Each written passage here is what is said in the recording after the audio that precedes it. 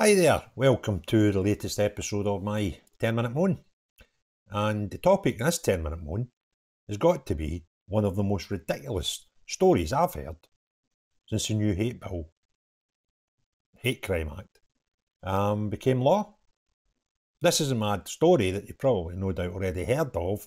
Morag Brown, woman in her 70s, being arrested apparently under hate crime laws, although the police did contradict that later on. So I'm just going to use the Scottish Daily Express to give you most of the details on their story that they published today. And their headline is, "Fears the SNP hate crime law is being exploited after pensioner arrested and carted off to a police station." Morag Brown was left traumatised after being taken to Kilmarnock police station for questioning after she was falsely accused of directing an ableist slur at a nightmare neighbour who was attacking her rosebush. Now, the story goes, a Scottish Tory MSP has warned that people are exploiting the new hate crime act after a pensioner was wrongly arrested on the word of a nightmare neighbour in Troon. Morag Brown, 74, says she and others in her street have endured years of abuse as a result of a bitter dispute. On Tuesday, the mild-mannered OAP says she spotted the woman damaging her rosebush in her back garden and took a photo out of her window on her mobile phone. Shortly afterwards, she was stunned to find two police officers at her front door at Harbour Road in the South Ayrshire seaside town. She was arrested and taken away in a police van for questioning at Kilmarnock police station, with the apologetic officers saying she would be put in handcuffs if she refused. I take it that's if she refused to go. Mrs. Brown asked why she couldn't be interviewed in her own home and was told it was due to the new law that came in on April 1st. She also says she was not told that she was being arrested, what she was being arrested for, until she arrived at the police station. At that stage, it became clear the neighbour had called the police and accused Mrs. Brown of calling her a simple Mongo, an offensive term for somebody with Down syndrome and therefore falling under one of the protected characteristics in the new Hate Crime Act.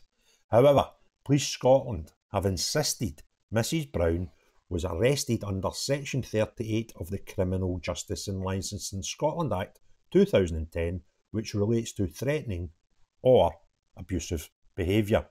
Speaking to the Scottish Express, Mrs. Brown said, "We've had 42 instances of antisocial behaviour involving this neighbour. So when the two police officers turned up at the door, I actually recognised them both. They said they were there, said there's been an allegation, we can't tell you what it is, but you need to accompany us to the police station. They said that because of the new law that came in April the 1st, I couldn't be questioned in my own home." That's interesting. "They were very nice and agreed to go and wait for me in the van so I wouldn't look as though I was being taken out of the house. Then I was driven through Troon in the back of a police van. I've never been in a police van in my life. I phoned my daughter and she arranged for me to get a lawyer. They were all very nice at the police station too, asking if I was okay, but they took my jewellery, switched off my phone and searched me. At that stage, I still didn't know what this was all about. I was asked if I had seen her in the garden and I said yes. She was throwing rubbish and trying to cut down my rosebush. I took a photograph, but I didn't speak to her at all. I haven't spoken to her in months. They said there's no charge, no criminal record, and you're free to go. My daughter was waiting outside, but I am still traumatised by the whole thing. This law is proving to be a disaster and should be scrapped. It was as if I was a criminal. It was just awful. If they'd questioned me at home, that would have been fine. I could have told the truth and said I hadn't used those words. I hadn't even spoken to her." Then we go on to some quotes from some MPs, etc. But I think the words of Morag speak more the words of any MPs, etc. Now, a police spokesman said a 74-year-old woman was arrested on Tuesday, the 9th of April 2024, in connection with a report of verbal abuse in the Harbour Road area of Troon on Monday, the 8th of April 2024. She was released without charge. A source told The Express the arrested party was taken to the police station to be questioned as normal procedure to allow an arrested person solicitor access prior to the interview.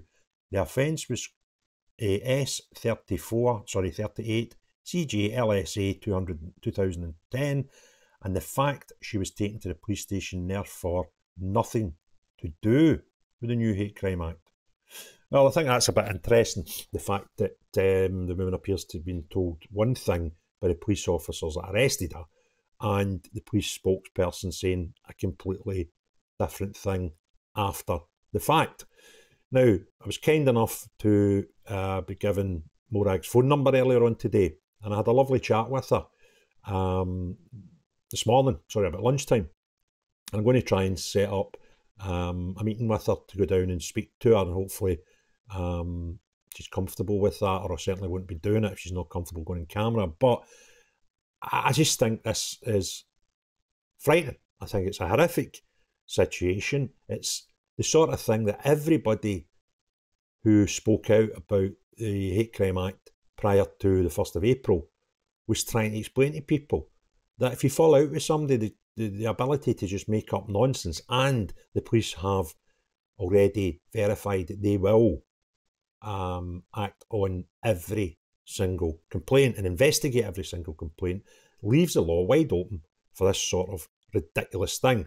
What I'd really like to find out is why the police seem to have changed their opinion on the actual alleged crime, where when they've arrested Morag, they seem to be suggesting that it was hate crime related, but since then they seem quite keen to put it down as a section 38. That, I would like to understand what's happening here. It might be good reason for it. They might be trying to protect Morag, if I'm honest with you. It could be that the way it's reported, the Non-Crime Hate Act, if they had, kept it as a Hate Act report, might have had to do one thing with the complaint once they found no criminality, where if it being a section 38, there might be a different process. So it's not entirely guaranteed that, changing the law that they've arrested her under is a bad thing. I don't know, but I will certainly take advice on that and look into it, not just for my own curiosity, but for Morag's as well, because it must be quite confusing being 74-year-old and not only arrested at your house for something you evidently didn't do, but then have this confusion of Hate Crime Act, the thing that came in the 1st of April and now been told it's a section 38.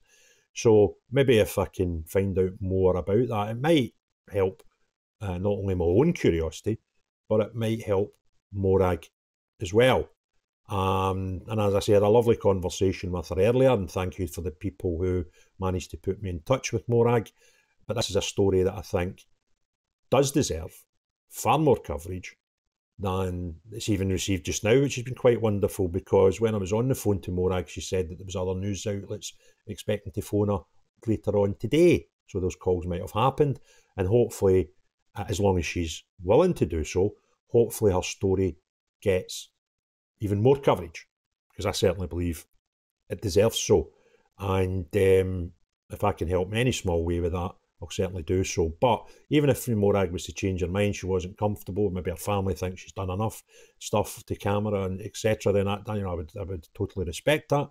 And regardless of whether we get Morag on to do a podcast or not, I'll certainly be doing more to try and get to the bottom of this story, and particularly the bit where it seems to have changed from a hate crime to section 38. So stay tuned, because this will not be the last you hear about this story from myself.